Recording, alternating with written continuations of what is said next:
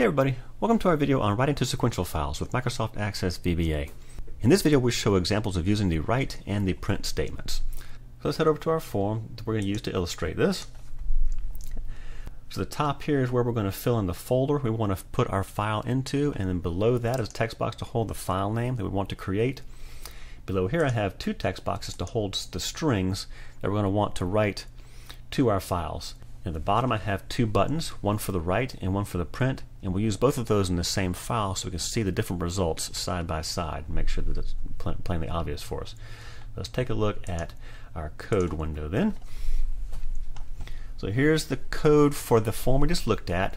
The folder picker button we had at the top right here, this is the click event for that, and all this does is calls a function which is not visible. It's in a public module over here. Here we go. Now this is a common function here that I've used in plenty of other videos, and I have another video that talks specifically about using the Office file dialog, so I'm not going to go into it in any detail at all. Just suffice to say we're passing it a string to tell it we want to use the folder picker, which is here, and we're going to pass back the folder that was chosen as a string from our function. Okay, so, and we're going to put the result of this get file folder call into the top text box on our form. That's all we're going to do behind this button click. I'm going to choose this test writes folder. Click OK.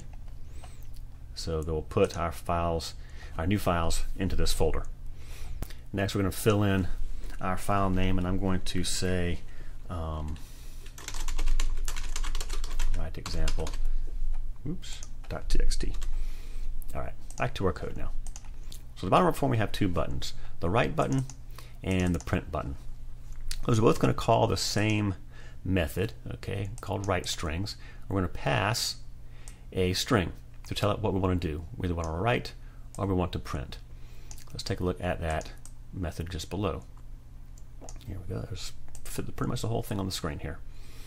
So here's write strings. Our only parameter is a string telling it either write or print, and we'll use that at the very end of the method. Here at the top we're going to check and make sure that we have filled in a file name. If we haven't, we're going to give our users a message box telling them you need to fill in a file name. Same thing for if the folder text box is empty. Below that we're going to create a full file name by concatenating our folder and our new file name together into this string. Below that we need to get a file number. When we're using these methods we need to get a file number. So we're going to use the built-in VBA function called FreeFile. Now FreeFile can be called just like I'm doing it here with no parameters at all, and it will give you a number between 1 and 255. Now if there are already 255 files in use by your system at the time, you will get an IO exception when you do this. You can also call this by giving it either a 0 or a 1. If you give it a 0, it will choose the next free file number between 1 and 255 that's available. If you give it a 1, it will choose the next free file number between 256 and 511 that's available. Next, before we can write to a file, we need to open it. And so here's the syntax for our open statement. Open, we give it the file name we want to open, and we tell it how we want to open it, or the mode if you will, and then we give it the file number as well after the keyword as. Now I'm using append here. You can use the word output here or append, but realize if you use the word output, every time you write to this file it will overwrite whatever was in that file. It'll wipe it out and replace it with your new content. If you use append, it will add the new content to the end of the file. You can keep on going. I want to clarify this though, because I realize I'm not stating this quite as clearly as I should. This is when you open the file. So if you were to open a file a single time and then write to it, you'll be fine. You'll be adding more content to it as you go. It's just if you open this file, if you open an existing file for output, that's when you're going to overwrite your content. Okay. Both of these, output and append, will create a new file if the file didn't already exist. All right, so you're safe there. Yeah, I'm just always been using append because it'll create the file for me if it doesn't exist. Next, we want to either write or print, and that's where we test the string we passed in. We passed in either write or print here. So the syntax of the write statement and the print statement is exactly the same, except for the keyword write versus print.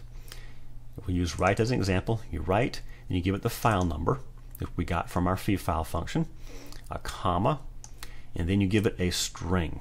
Okay, when you're using the write and the print statements, these take a string concatenation. Yes, you can feed it numbers and dates, and we're going to do that in our next form. But they're going to be formatted as strings, and you're going to have to concatenate them together as if it's a string. All right. So what I've got here is 3 statements in both cases. Again, they're exactly the same. I'm just making it clear for us. Write statement example for file number, and then showing the file number, and then we're going to write the text from our first text box and the text from our second text box. And the print statement is exactly the same. We'll be doing one or the other with a button push. Also, both of these, write and print, give you a new line or a new record in your file every time you do a write statement. So if you can't fit your content on a single line, or you want to break it, just make sure that you make sure you follow the rules for string concatenation. When you break from one line to another, give a line continuation, your underscore, and then go on to your next bit of content. Don't give another write statement unless you definitely want a new line in your file. So let's head over. I'm going to click save real fast. Let's head over to our file. Let's say string 1 and string 2. Okay, write example. So let's click the write pound first, and then the print pound second. Now let's pull up our folder. So here's our new file. It was just created. Now you guys don't know what time it is when I'm filming this, but suffice to say that's the time it is. And here is, it popped up on the screen. Here's the file we just created. So the first button we clicked was the write. Okay, write statement example for file number 1, string 1, string 2, and then I clicked the print button. Now you can see the only difference in the result between the two is when you use the write, it's going to give you quotes on either side of your content. I definitely do not care for that. However, if you like it, go for it. The print statement does not give you these quotes. So if you're going to be doing anything, any sort of processing with the file, you know, in my opinion, I wouldn't care to have those quotes around everything. Let's close that file. And back over here to our form. I have a second form here. And let's close that guy. Sequentially writing to a fixed format file. And by fixed format file, I mean a file that is, the structure of the file is positional in nature. So think to importing a text file into a spreadsheet, and it's not a delimited file, but it's a file where column 1 always starts in position 1 of the file, and you're going to pull column 2 from starting at, let's say, position 10 in the file. And then at position 20 in the file would be where column 3 starts. That's what we're thinking of here. That's what we're trying to create here. Examples of needing to do this might be if you need to transfer files from one system to another, let's say one application to another, and for whatever reason the receiving system didn't want to use XML as input. I use this quite a bit in the mainframe world when I'm transferring files from an Access database up to a mainframe, and we use COBOL for our mainframe applications, and COBOL likes fixed format files. It likes you to tell it this field starts in position 1, field 2 starts in position 10, field 3 starts in position 30, etc., etc. So that is good for doing this. Let me go ahead. We've got pretty much the same stuff at the top here as we had on the other form. We're going to choose a folder to write our file to, and again, same text box. Let's call this fixed1txt. So head over to our form, close this file, this window, open up this code window. Here we go. Again, here at the top is the same thing. That's the pick folder click, same as before. The print button and the write button, same as before, calling this a method with the same name. However, it is going to look different. Now here, let's take a look at our form again. I've got 4 fields: ID field, last name, first name, and a DOB. First thing we're going to do is check to make sure that we have the file name and our folder filled in. After that, I want to check for validity of data. I want to make sure that my ID field, my name field, and first name field are filled in, and if not, we'll give a message box stating such. I'm going to check to make sure our DOB field has an actual date in it. We're going to use the isDate function. So if not isDate is true on this text box, we'll give a message box telling them that the DOB must be a date. After that, we'll build again our file name we're going to create by concatenating our folder with a slash and then our file name. And then again, we're going to use the FreeFile function to get the file number that we'll use in our write statements. Next, however, and this is where it gets optional for you, you get to decide how you're going to do this. If we're going to write to a fixed format file, meaning we want data on different records to start in the same positions each time, we want to make sure that each variable that we use to write to the file has exactly the length we want it to have. Okay, so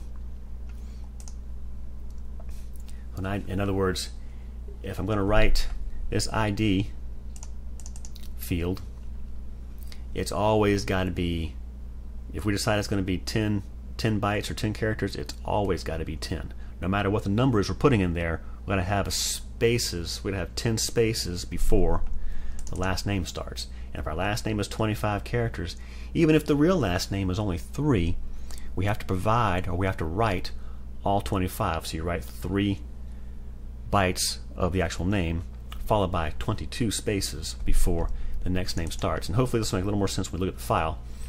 But what I'm going to suggest, or what I'm going to do to help me with my sanity, if you will, is I'm going to use a user-defined type, or what we might call a structure in C. And we have to define those in code modules. They can't be defined in a form. Now, using the write and the print statements, we cannot write the user-defined type directly. We can only write strings using string concatenation, using the write and the print statements. However, like I said, this is just for my sanity. I can lay out the structure of my file using this user-defined type, even if I don't use the actual user-defined type itself to do the final write. But it allows me to build my file structure and see it visually a little bit better, I think, at least in my opinion. You do what you want. You can just write individual variables just to make sure that if you're trying to write a fixed format file, that you control the length of each field. And that's what I've got here. Even though ID is probably going to be a real number, write and put want strings, so we're going to convert it to a string, and we're going to make this one a fixed length of 7 bytes. Last name and first name are both strings of 25 bytes each. And then DOB, I've made 10. Okay, so month slash day slash 4-character year. All right, that's 10 characters. Again, you don't have to have this user-defined type. You just have these 4 fields, these 4 variables. But again, like I said, I just like the idea of laying it out so that I can see it. So after we've gotten our file number we're going to be using, then we're going to build our record, or build our print line, if you will. We'll make an instance of our fixed record user-defined type in rec, and then we're just going to pull the data from our form into each field in that user-defined type. Last name, first name, and then DOB, I want to format it, because some people might type in a date of birth with a single-digit month and a single-digit day, let's say, and others might not. I'm going to format it so it always looks the same. Using the format statement, give it a string mm/dd/yy. Apologize to those of you in other countries that have different date formats. Then we're going to use the same open statement we used before, and below that we're going to use the same case statement where we test whether we're writing or printing, and it's the same syntax again. Write our file number, comma, and then the string we want to write to that line. And this is where we say, unfortunately, we can't use the user-defined type. We can't pass that to a write or print statement. So we have to pay attention to the order of those variables in that record layout that we built in our user-defined type. Rec.id, followed by last name, by first name, and then followed by DOB.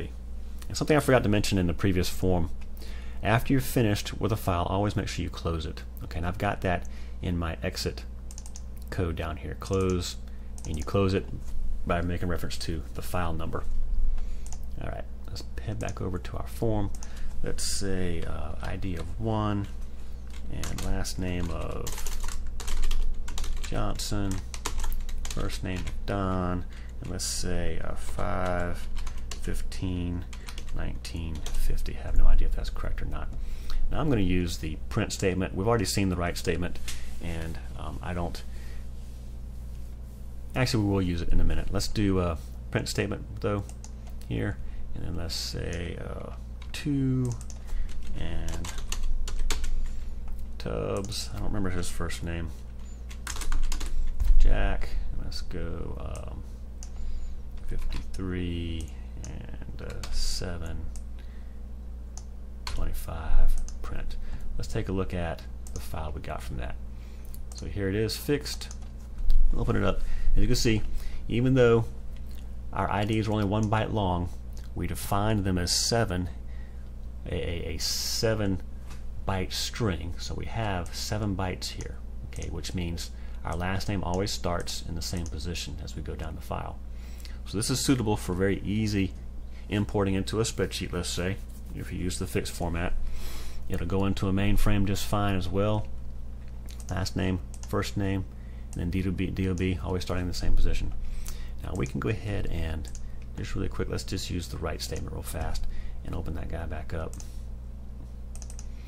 See, if you use that write statement, just realize everything is going to be pushed over by 1 byte, because you're always going to have because you're always going to have this quote here on the left side, and that's going to mess up things if you tell people to expect the ID to start in position 1 when actually it starts in position 2. Position 1 is going to have a string and it's going to be a quote.